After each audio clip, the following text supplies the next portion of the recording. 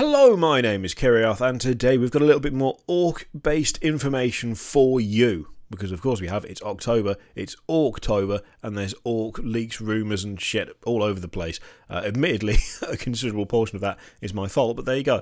Look, if someone sends me stuff and says, you can tell people, I'm not going to not tell people, I'm going to tell you what I've been told, because why would I not share that? So yeah, there's been some more leakage. There's been leaked stuff for the Shokkjump Dragsta and the Kustom Boosta-Blasta. I actually have my own thing for the Shokkjump Dragsta that my source sent me a couple of days ago, but I haven't been able to do anything with it up until today, which is frustrating, but there you go. So it does look like it lines up with the datasheet that was leaked to Spiky Bits, I believe, so that is reassuring. That suggests that that is pretty much legit. The datasheet doesn't look like it's come from a Codex. It looks like it might be out of the Speed Freaks box, or it might have been a sneaky snapshot taken from playtesting, for instance. So, as always, things might be a little bit different, but there is a question before we get to the two new vehicles, the two new leaks for the vehicles, which is, what does Speed Mob do? Because we keep seeing Speed Mob referenced as a rule for these vehicles, but we don't know what it does yet. Except we do know what it does, because I'm going to tell you. Speed Mob. The first time this unit is set up on the battlefield, all of its models must be placed 6 inches of at least one other model from the unit. From that point onwards, each model operates independently and is treated as a separate unit for all rules purposes. So there you go. When it comes to deployment, they've got to be placed at least 6 inches from like another model of the unit, but only one of them, and then they can move independently, do what they like, be free as a bird, not be constrained to that formation any longer. That's what Speed Mob does, and so far it looks like Speed Mob does apply to all three of the vehicles that we've seen. The Squig Buggy, the Kustom Boosta-Blasta, and the Shokkjump Dragsta. We've got rules for all three of those, and the Speed Mob rule is part of all of them by the look of things. Now, let's have a quick look at the Shokkjump Dragsta, which looks fucking awesome, by the way. It looks great. I really like it.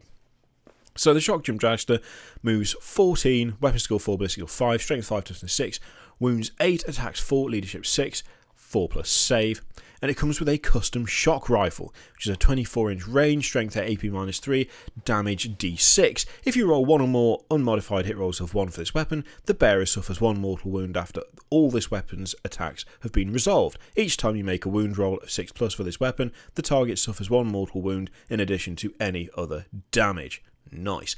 Rocket launcher, 24-inch range, AP-2, damage 3, strength 8, missed that bit out, sorry, and saw blades, again, melee, strength 1, AP-1, damage 1. The abilities are, here we go, Daka, Mob Rule, and Speed Mob. So there is the Speed Mob rule once again. It also has Shock Tunnel. If you roll a 4+ when advancing with this model, remove it from the battlefield and set it up again anywhere on the battlefield more than 9 inches away from any enemy units. After the jump is completed, roll a dice. After doing so, roll a d6. On a 4+, 1 mortal wound is caused to the Dragster. That was a little bit complicated, the way that was phrased when it was sent to me. Let me just do that again. So, after the jump is completed, roll a d6. I think is what that's saying. On a 4+, 1 mortal wound is caused to the Dragster. A 4+ for a mortal wound on the vehicle is painful, but to be honest, it is jumping about the battlefield like some sort of deranged DeLorean. So I think I can see that one. Grot Gunner and Targeting Squid add +2 for the attack roll for the shock rifle. That's pretty significant. That means they can actually hit things, which is impressive for an Orc. So yeah, a flat +2 to the attack roll for the shock rifle is not bad at all. That's actually really quite good. And explodes when this model is reduced to 0 wounds. Roll a d6. On a 6, this model explodes, and every unit within 3 inches suffers d3 mortal wounds. I really like that one. That's the one I like the most so far. I do like the Squig Buggy, but yeah, I like that Shokkjump Dragsta. That's got some cool stuff. Yeah, I like the abilities it's got. It's a little bit. It's a bit funky, it's a bit self-damaging, it's a bit dangerous, it feels very, very orky. I know quite a few people don't like the design of it, that it looks too well made, too well designed to be orky, but the rules feel very Orc, and I appreciate that a lot. So yeah, I like that. That's good. That's a good vehicle. Okay, I'm gonna have to put my glasses on for this bit because this image is blurry as anything. Gotta be kid friendly. No swearing. That's not how this channel works, and it never has. It never will either. He says, just waiting to get demonetized again. So, Kustom Boosta-Blasta. Movement 12 inches, weapon skill 4, but skill 5, strength 5, toughness 6, wounds 8, attacks 4, leadership 6, save 4 plus. The image quality is so bad. I mean, I'm going to put it on the screen so you can see it, but by the time YouTube's finished with the compression on this video, it's probably just going to be a bit of white with some black blurs on it. So, just decipher it as best you can, and I will also attempt to decipher it as best you can. So, unit contains one booster blaster. It can include one additional booster blaster or two additional booster blasters, and each one adds 5 power rating. Each model is equipped with rivet cannons and 4 burner exhausts, and each model's crew is armed with stick bombs and a grot blaster. So the burner exhaust has got an 8-inch range, assault D3, strength 4, AP 0, damage 1. This weapon automatically hits its target. Nice bit of drive-by action for that. The grot blaster is 12 inches, is a pistol 1, strength 4, AP 0, damage 1. Rivet cannon, 36-inch range, assault 6, strength 7, AP minus 2, damage 2. And stick bomb is 6 inches, grenade D6, strength 3, AP 0, damage 1. Again, this one has Here We Go, Mob Rule, Dakka, and Speed Mob. Grot Gunner, add 1 to hit rolls for attacks made with the model's Grot Blaster. Riding Shotgun, when this model shoots it can throw a grenade and shoot with a pistol in addition to any other weapons. Spiked Ram, each time this model finishes a charge move, select an enemy within 1 inch of it and roll a d6. On a 4+, that unit suffers d3 mortal wounds. That's nice, I like that. And explodes if this model is reduced to 0 wounds. Roll a d6, on a 6 it explodes, and each unit within 6 inches suffers d3 mortal wounds. So the rest of that stuff is pretty standard, pretty much the same as what we've seen for the other things.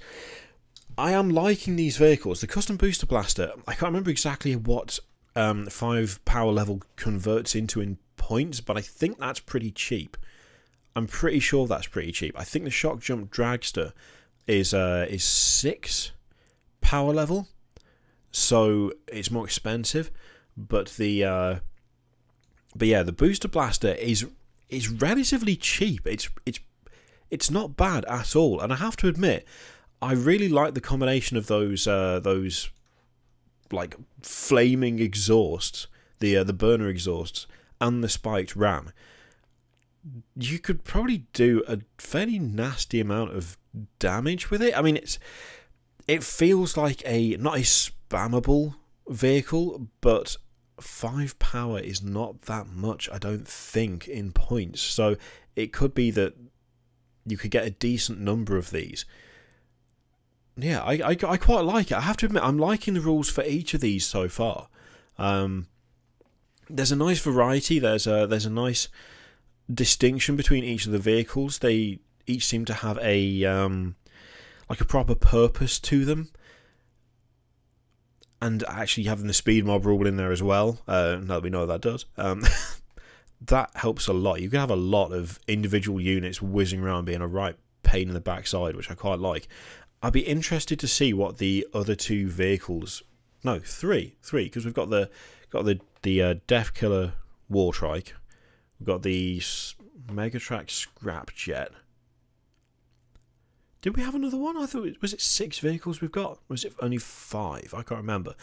Either way, I'm liking the variety. I'm liking the way they've done these. I'm thinking, I've already said before that the kind of, it's not a full range refresh that we're getting with Orks by the look of it. I'd be surprised if it was.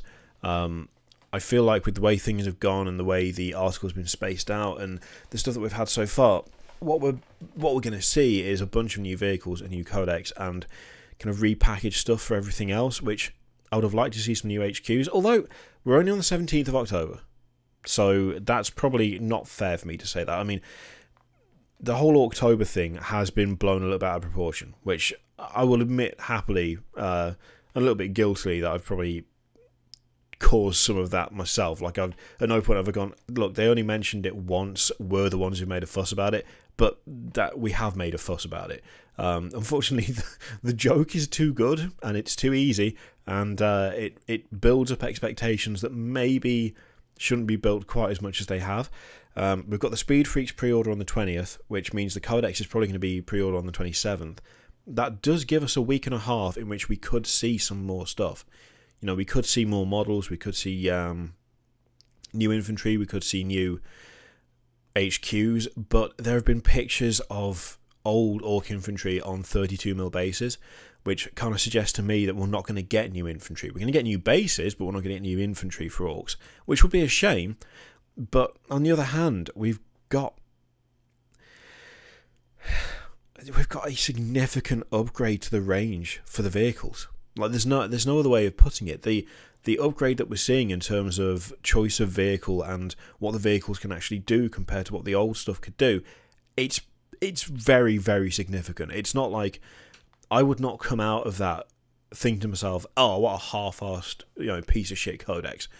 I would be like, oh my god, there's like however many new vehicles out of this. That's actually not bad. In fact, let me just double check, because I keep forgetting how many there are. So there's the Shokkjump Dragsta, there's the Kustom Boosta-Blasta, the Boomdacker Snazwagon, that's the one I always forget, the Megatruck Scrapjet, the Rocket Truck Squig Buggy, and the Death Killer Wartrike. So yeah, there's six new vehicles. The rules so far seem nice and varied. The abilities attached to them seem nice and varied, and I'm yet to see something where I'm looking at it and just going, oh, that's shit. Like, I'm not really seeing anything that's making me think that's just garbage. Some of them might be more useful than others. In the end, I mean, we've only got rules for 3 so far, and each of those have been leaks, so there is a chance that some of it could have changed or be a bit different. That's the same thing. Changed or be a bit different. You know what I mean? But yeah, I'm liking the way they've gone with it, and it would be nice to see more. But if we've got Speed Freaks on the 20th, and then we've got probably the Codex on the 27th, I'm not sure whether we'll see any more in the way of model changes. But I don't know how disappointed I would really be, given how much we've got in terms of just a proper upgrade, not even a range refresh for the vehicle side of Orks. Like, these are new. They're not like an updated version of the War Track or an updated version of the War Buggy. It's just the shitty old vehicles that have been around since Gorka Morka are being kicked out the window, and in their place you've got 5 completely new, completely separate vehicles and a new HQ in the form of the Wartrike. That's not bad. That's not bad, and I think they're doing a decent job with the rules. They feel nice and fluffy, they feel nice and orky. I mean, that Shokkjump Dragsta, I really like that. That is a cool rule set. Regardless of how effective it might be, it's a cool rule set.